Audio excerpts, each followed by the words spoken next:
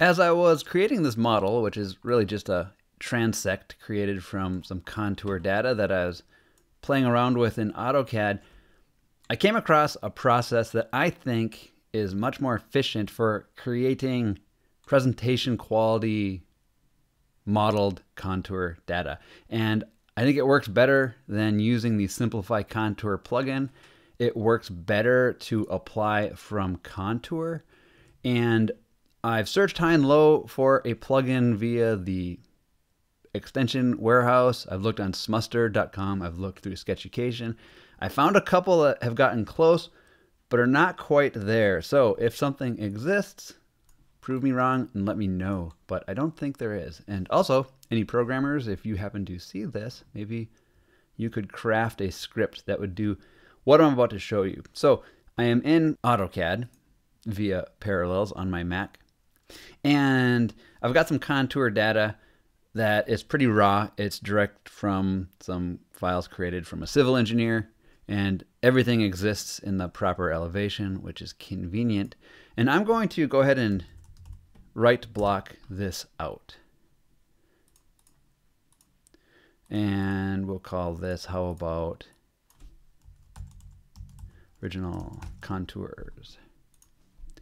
Jump back to SketchUp. I'll do a new file, and then I will import that file, which is right here, which is not a very uncommon workflow at all. People do this all the time, but here's one of a few problems. Let me select those. Problem number one, a lot of edges, and that's actually not too bad, but if you've worked with contours, you've probably seen that number much, much larger. And you might say, yeah, well, you can just simplify contours. There's a couple of problems with this. I'll just use the default settings.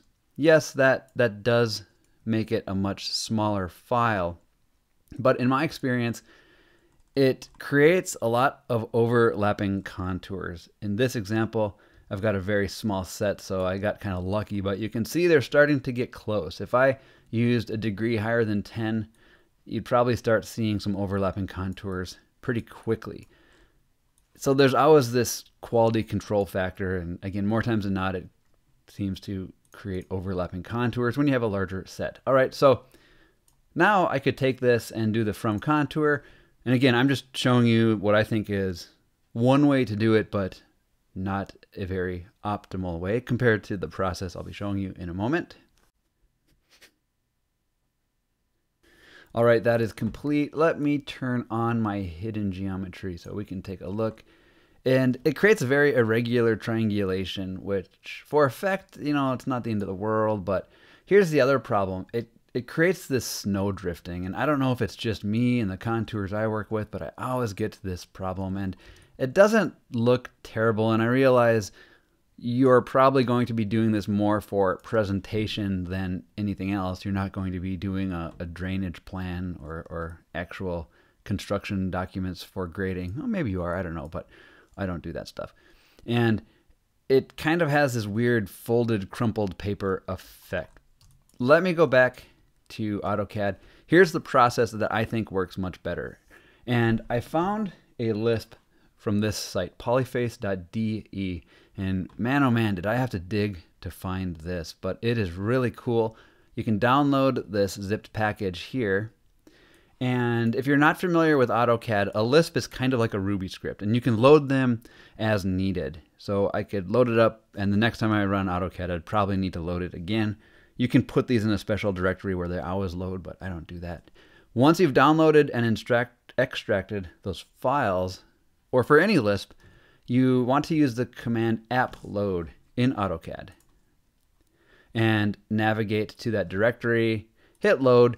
The first time you do this, you'll probably see a warning about something accessing files or whatnot. Probably okay to hit OK. Once that is loaded, you can start typing Polyfit, and you'll see you'll have a new command. Now, what this command does is allow you to set the polylines.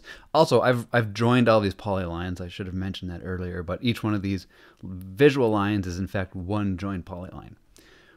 As I'm running this tool, I've got two options, number and length, and it defaults to number equals 10, which would turn each one of these into 10 segments, which is kind of like the divide functionality in SketchUp. But if you hit L and enter, you can give it a length of a curve. Now it's set to 15. I'll go ahead and type 20, hit enter. And I was in layer 0, so that's where it's wanting to put this finished result. If I zoom in here, I can preview the existing and the generated one. So do I want to delete the source objects? You know what? I'll say no because I've got them in their own layer. And let's turn that one off. So here are my optimized contours. And there is the risk of ending up with overlapping contours using this process, but I see it much less than using the simplify contours in SketchUp. Also, a couple of these contours got minimized to just one line, but that's actually okay. And then that even works better when you use the from contours because you don't end up with that plateau effect. If I go to a side view here, I can see that that is still in the correct elevation. So backing up, top view, let's do another right block. And I'll select these, call this one, how about seg contours. Back to SketchUp, I will import that one. And I'm going to move it over here. And while I'm here, I'm going to make another copy and move it over here and make that unique. So right away, I'm down to 733 edges. So right out of the box, it's a much smaller edge count. And you know what? Let's go ahead and do the from contours tool. There we go. Let's compare these with the hidden geometry turned on. You can see that the triangulation is much more regular, and that results in a smoother looking model for one, and you don't have that snow drifting effect because I'm not a programmer, but I'm guessing the algorithm up here has to do a lot of factoring of which points can and cannot be connected to and from. So again, up here on the original, even running the simplify contour, you get the drifting, you get the crumpled vapor effect. Here, not so much. Ooh, look at that. Maybe there's a little drifting, so maybe I'm wrong, but it's not as bad. Let's call it that. Okay, but here's the other kind of neat thing about this is, you know what? I'm going to make one more copy. Let's also make that unique. Because you can double these up. The Simplify Contour plugin seems to work better on the segmented contours than it does those raw imported ones. So I'll keep it also at 10. I'll go to a top-down view. And again, we're getting kind of close here. So maybe 10 was a bit much. I don't see any over. Oh, there we go. There's a problem. So let's undo that a couple times.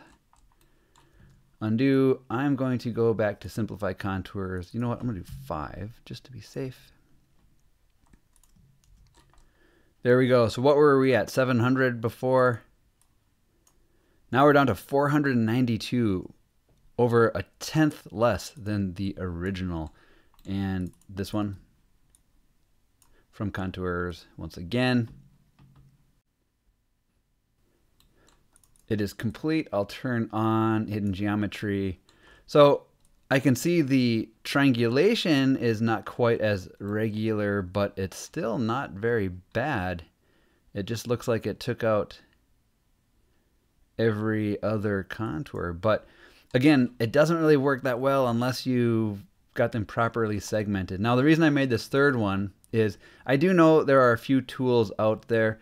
There's this excellent Bezier curve where you can do a Polyline Divider, which kind of does the same thing. So I could say make that, you know, every 30 feet, but that doesn't work on multiple lines. So that would be cool if it did, but it doesn't. So in the past, I've had to do this for each individual one.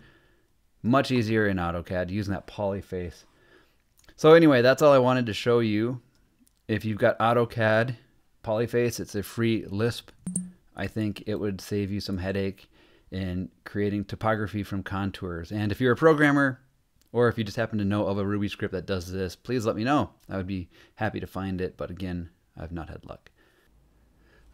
I just remembered something else I wanted to show, and it has to do with using another plugin called Cleanup that works really well as a final polishing step, also for contours. A great plugin you can access from the extension warehouse in SketchUp. And I'm going to edit this drawing right here, which I believe was the second one that I created. Now, I think you have to have hidden geometry turned on. I'm not quite sure. I turn it on just in case.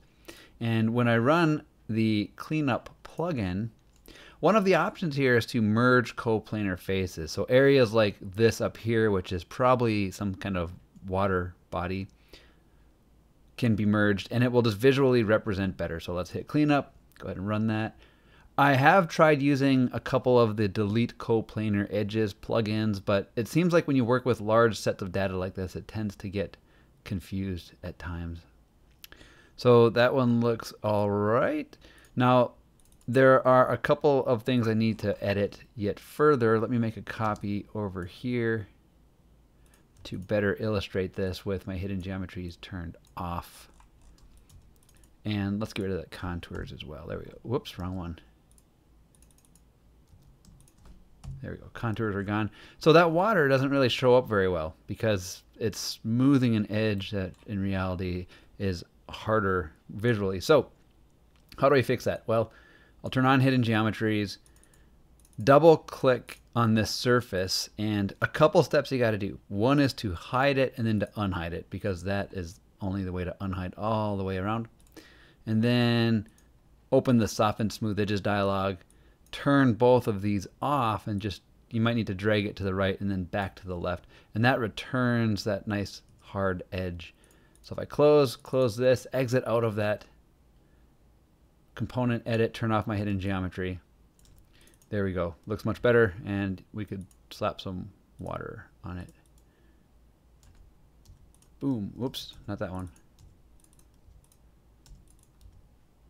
There we go. And call it a day. There you go. If you have any questions, please find me and ask me.